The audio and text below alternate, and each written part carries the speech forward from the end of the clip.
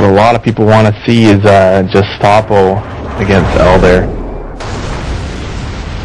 I'm really curious on why Joel is afraid to come out and fight. I don't know. Alright, I'm ready. Let's get the show. Alright, Elder, you good? Let's commence my play.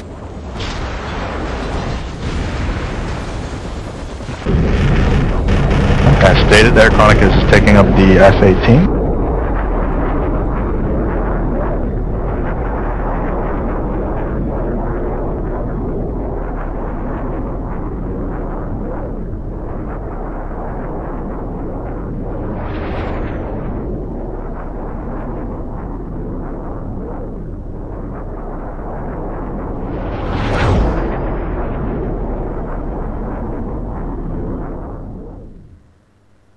Once again, Chronic is doing the stall tactic.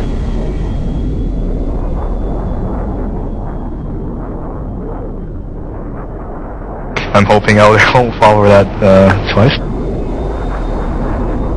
Yeah. Learn not to follow him. It goes better that way. Yeah. It's a good Usually you'll have to do that once a battle day to remember not to follow something like that.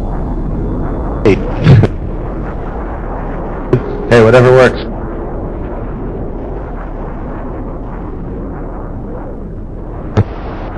Got a quick couple comments and stuff.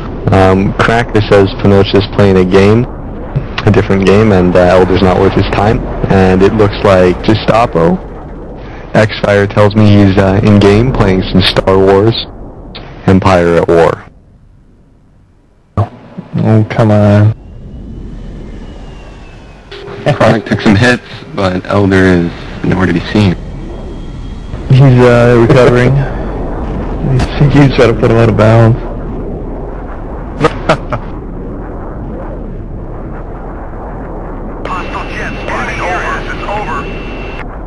So we're gonna dogfight, or we're just gonna try to get to the moon all day? Hey, I'm trying to get behind you. Whatever works. Right? Thing handles like shit. I gotta do something. Oh, he admits it. I admit it. Void's missile's pretty good.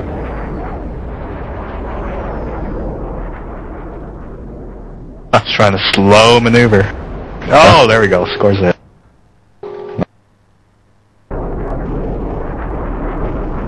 Alright.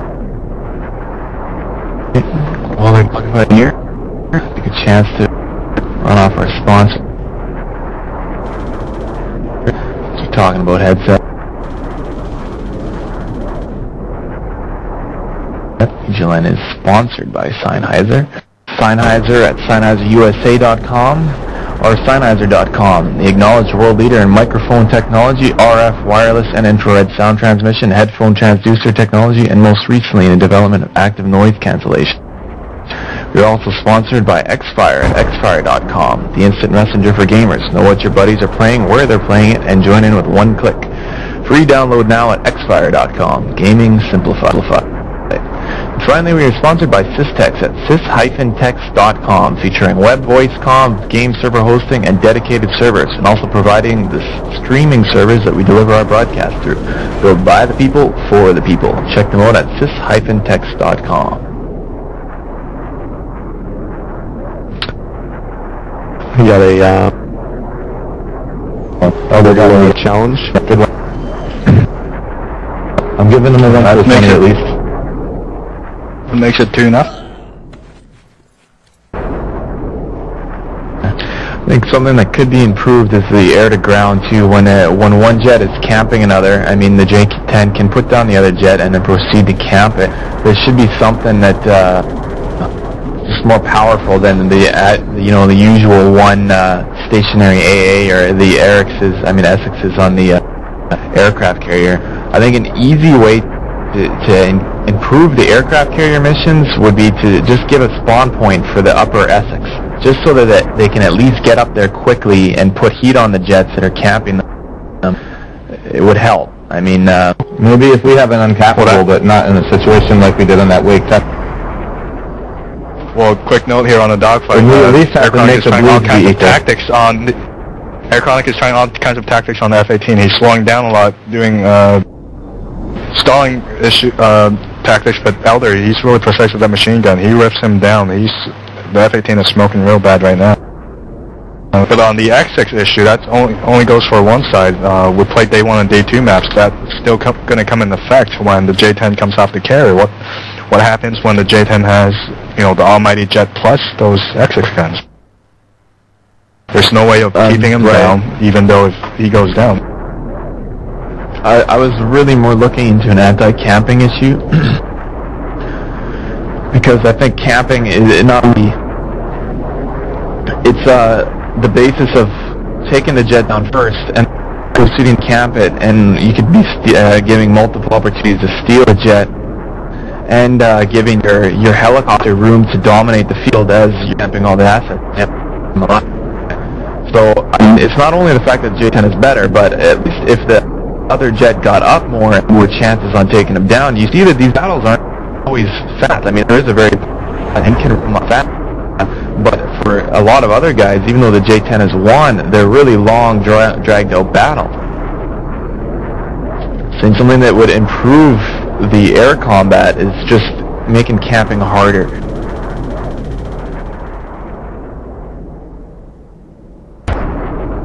Well, this dogfight is taking a while. We got to give AirChronic credit. We're in the close chase cam now. Both jets are slowing down. Looks like Elder is relying a lot on the machine guns. He popped 2 flare missiles that time, but F-18... Oh, he gets right back on Elder's tail. The F-18 came almost right to a stall. And he's finally... I don't know if it's the first time this matchup. He's chasing the J10. We'll see how long he can keep up. Not very long. And the J10 is right back on the F-18. See, the thing is, once the J10 knows you're behind him, he can outturn anything, and it doesn't take that many turns to get rid of whoever's chasing the J10. Yeah, that's his real strong point. Right. And Mega's recovering. Oh, when he gets taken down. That was a tight turn by the missile. Yeah, the Elder was trying for the machine gun action, but the F-18 was too slow, but he gets him with that last missile, though. Well fought by both sides. A good game, AirChronic. There's good flying there. So you guys were just mentioning the camping issue with sorry I don't talk much when I fly, but the Essex. I think that would solve this is just switch the kind of missiles it fires, because right now it uses the same missiles as planes, which don't track great at all. If you were to give it the Igla missiles, it would help a lot because they track a lot better. Yeah, it's a good point. The AA vehicle, it doesn't track as good as the Igla either, right? I mean, the AA vehicle it's like a more Essex, isn't it? No, it tracks as good as the Iglas. If you get a lock on with that AA vehicle with no flares, it's going to hit almost every time. Yeah, if you gave them, that would help them a bit. He's right. That would take down a lot more J10. The Essex is pretty lethal as it is. Back to the issue of the J10, do you think bringing its rocket count down might balance out of it, and maybe give it 4 A-to-A rockets?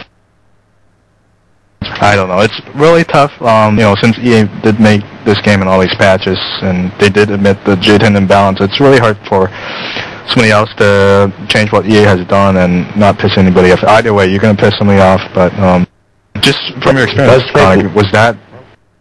was that like really tough, like just going one-on-one solely on the J10? That was, I thought, as tough as it would have been if I was in a J10 and he was in an F-18, because the Elder is a skilled pilot. Exactly. I mean, if any two skilled pilots are going to have a significantly long dance before anybody gets killed.